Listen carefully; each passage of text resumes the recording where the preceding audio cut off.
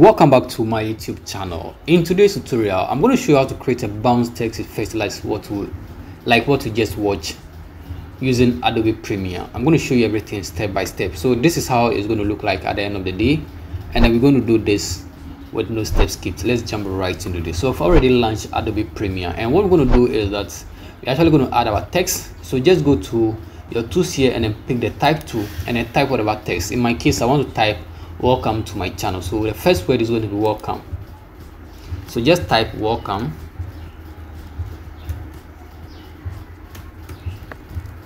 Okay, so I'm going to use the move tool and then make sure enlarge this a bit. Okay, and I'm going to position it a bit here in the middle. Okay, so in the timeline, I'm actually going to reduce the size a bit. I don't want it to take the duration to be too much, so something like just a second or 2 seconds is enough. And then what we're going to do is that we're going to repeat the process for the rest. So make sure you duplicate this, press Alt on your keyboard and then drag this in order to create another duplicate. And then on the next duplicate, let's type 2 like this, and then make sure you position this in the middle. Use the move tool to actually position this in the middle. You can actually enlarge this as well.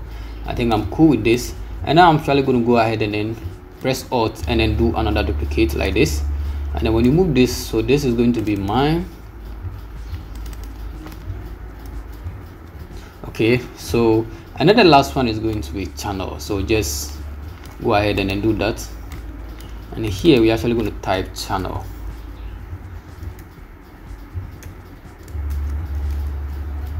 Okay, so I'm actually going to use the move tool and then position this in the middle. If it's too much, you can just reduce the size a bit.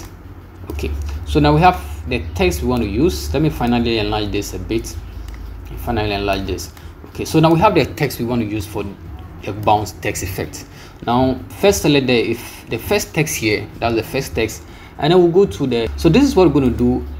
Just make sure you go to the effect control and then select the scale. Make sure that is done, and then on your keyboard press the shift and then the right arrow.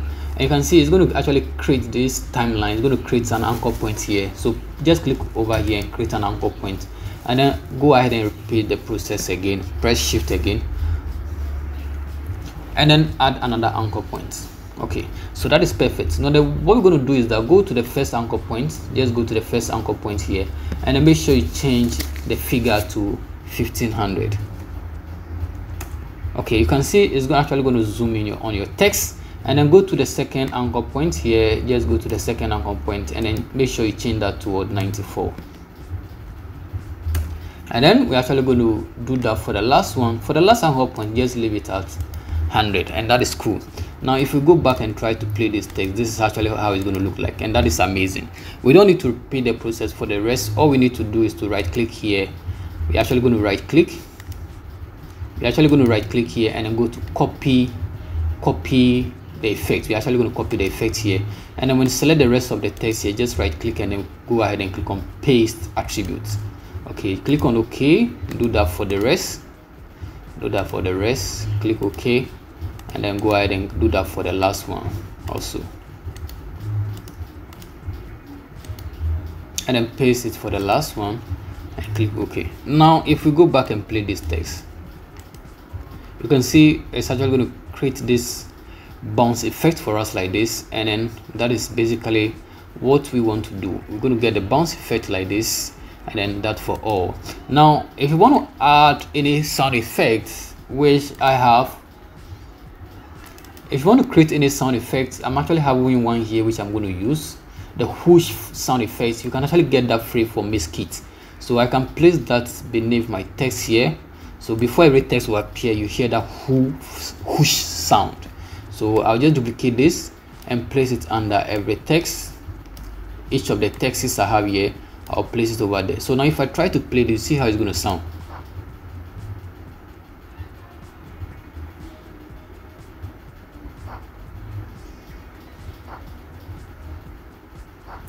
Okay, so basically this is how you create a bouncy text effect using Adobe Premiere Pro. Now if you're done with everything, you want to export it, you can easily go to File and then go to Export here and then go to Media, and then you export it as a MP4 or video format. Thank you so much for watching this short tutorial. Till I come your way again, don't forget to subscribe and turn on post notification. Bye bye.